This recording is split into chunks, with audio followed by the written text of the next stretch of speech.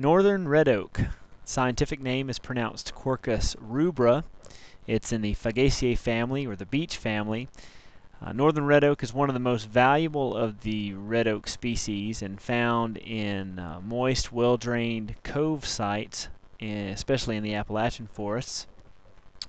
The leaves are simple and alternate, as all the oak trees are, and have 7 to 11 bristle-tipped lobes with a margin that's not as deeply sinused as you see in the other red oaks that we'll be covering. While you do see tufts of little hairs in the veins of the axils of the underside of the leaves, it's not nearly as hairy as the leaf of black oak, which it could sometimes be confused with. The twigs are red to reddish brown and smooth. And one of the giveaways, especially in the winter or when you're walking through the woods and you see larger oak trees, the bark to northern red oak is, I guess, tight, if you will, with kind of white ski trails going down the bark on your larger trees.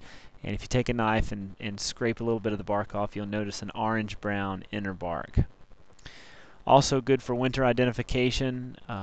Looking at the acorn cap kind of looks like a beanie. It has curled edges and only comes down to cover about 1/4 of the nut. And when you start looking at your oaks, it's important to notice the way the cap goes across the acorn. And there's the native range of Quercus rubra, northern red oak.